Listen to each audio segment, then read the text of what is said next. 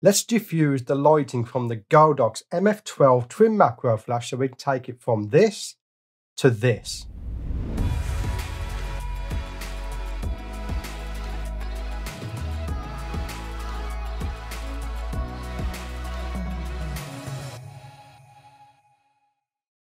So following on from the series of videos about the Godox MF12 twin macro flash, we are now going to diffuse the light so it looks very, very nice and can replace my Yongnuo twin macro flash. So for any of you that are waiting for new episodes of Macro Monday, let me just bring up on an update on that.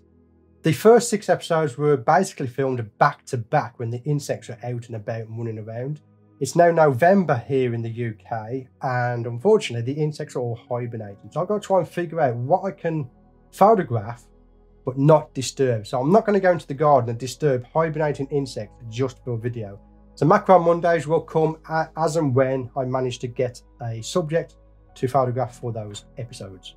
But what we want to do now is want to break down this rig. This is my current rig that I use for all my macro photography. We have the Canon EOS R with the battery pack. We have the lower 100mm macro lens on there. And we have the Yongnuo YN24EX twin macro flash. And on that, I have the heads that are mounted onto small rig arms, and I have a Crafty Bells diffuser. So what we're going to do in this video is I'm going to update my setup because I want to start using the Godox twin macro flash. Just works a lot better with my EOS R. It's newer. This one is starting to fail. It keeps missing shots from time to time. I'd say 1 in 3 shots it misses. The Godox hasn't missed a beat, so we're now going to replace the Yongnuo with the Godox. I'm going to show you how I'm going to build the rig so that I get the most out of that system. There's a link in the description for all of the accessories I'm using to create this setup. The first thing we need to do is to strip this down. We are going to be using the Crafty Bells bonnet. On the Yongnuo, we have standard code shoe fittings here so that the small rig arms go onto there. That pushes the light back away from the diffuser, because if your heads are too close to the diffuser you get hot spots, and you can see that in your subject's eyes. With the Godox we don't need those, so we can get rid of them. We do need, however, our step up and step down rings, so we're going to have to deal with that first. So this is how we get the bonnet diffuser to fit onto a twin macro flash. It's simply step-up rings that are glued to the front of the rig. So let's get that off, and we're going to transfer it over to the new one. Right, those are off.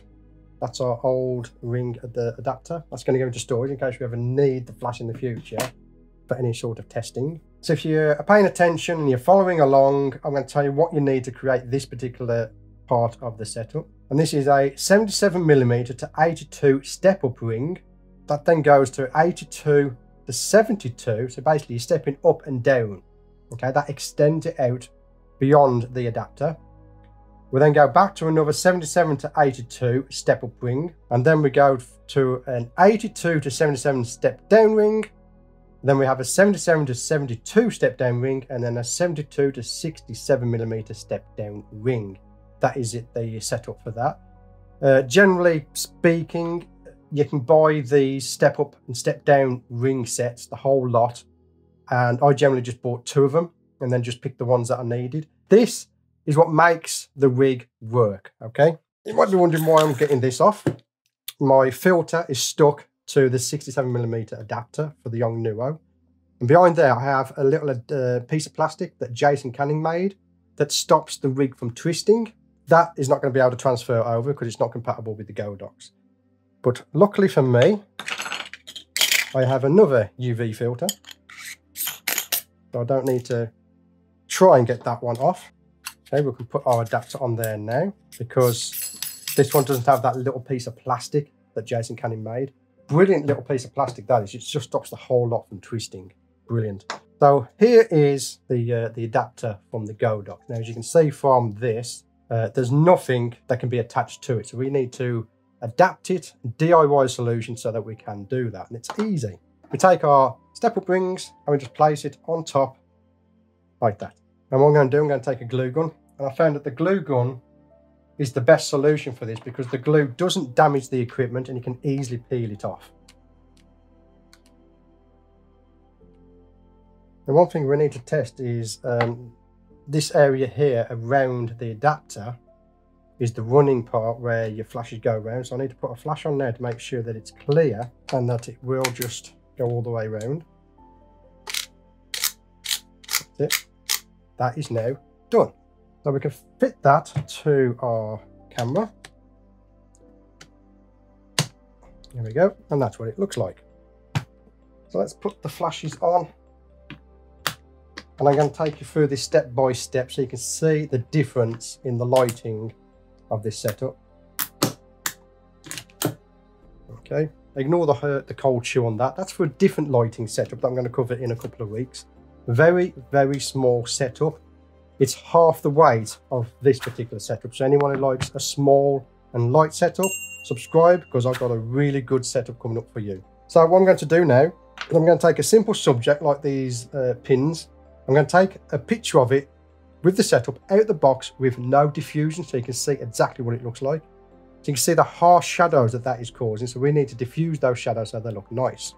The first thing we want to do is take our diffusers that come with the flash. And we're going to pop those on. Ignore the Velcro strips. That's for one of the last steps in this build process.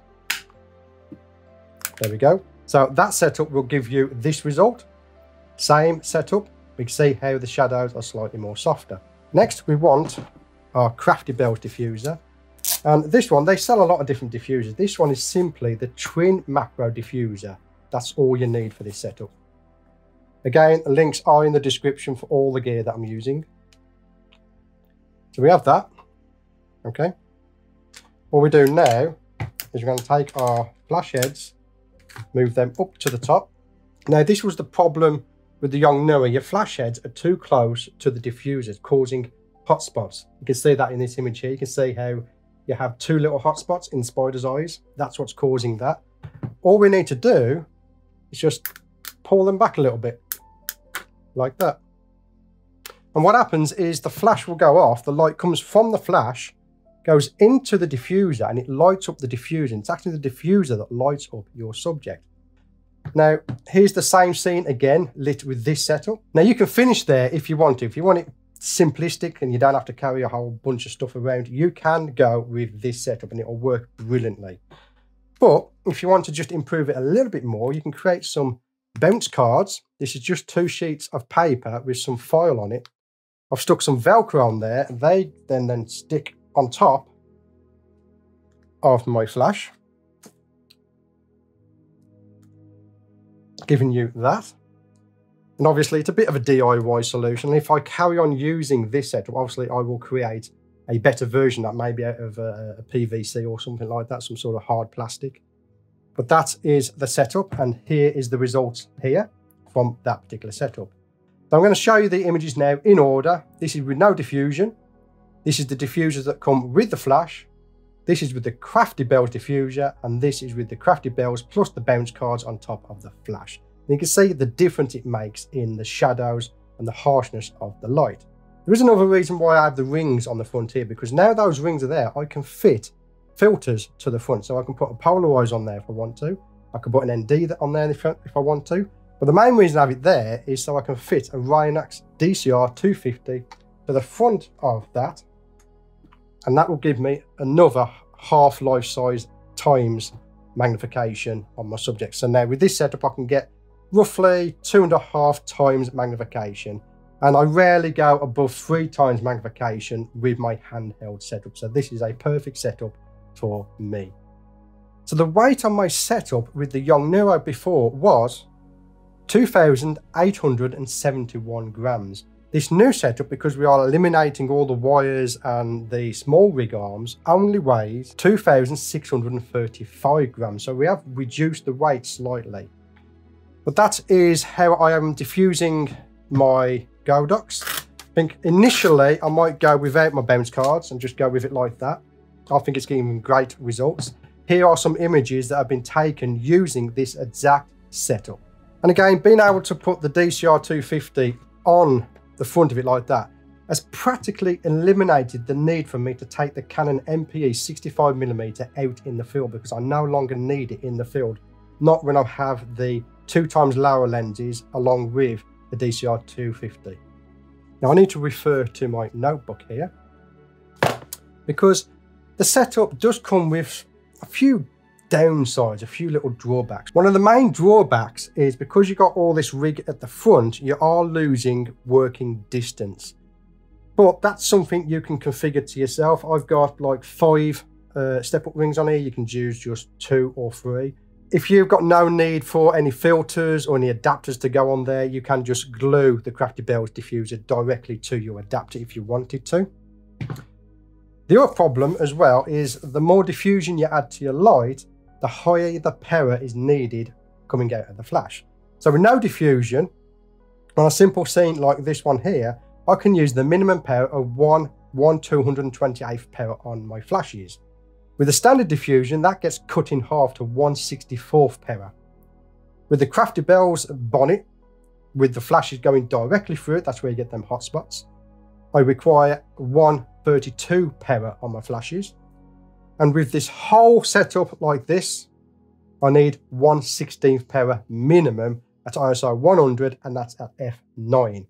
So again, you can play with your camera settings to adjust that. I can put my ISO up so that I'm not using much power. But again, these hold a lot of flash shots, 500 full power shots according to the website. I still haven't tested that. But again, the more diffusion you add, the more light you have to pump out. So if you want a quick recycle time, you've either got to put your ISO up, your f-stop down, or reduce the diffusing on the front. But this is now going to be my setup of choice in the studio and out in the field for the foreseeable future. So that's it. That is my new 2x macro setup for the field and the studio. So far, I'm loving it. The flashes haven't missed a beat. And again, you know how I love the Crafty Bells diffuser. So what do you think of the results? Let me know in the comments below. If you're looking to replicate this setup, again, all the links to everything here is in the description. But that's where I shall leave it. My name is Stewart Wood, and I'll see you on the next video. Most of you know it, but in case you don't know, it's an EOS R with a battery pack. We have the, fuck, I almost got that done. I almost got that done. There's a link in the description. And then, of course, we'll put on the adapter. No, we'll drop it instead. Now, there is another reason why I have this here. If I could get that bloody thing out. Diffuser directly to the adapter if you wanted to. If you've got... Sorry.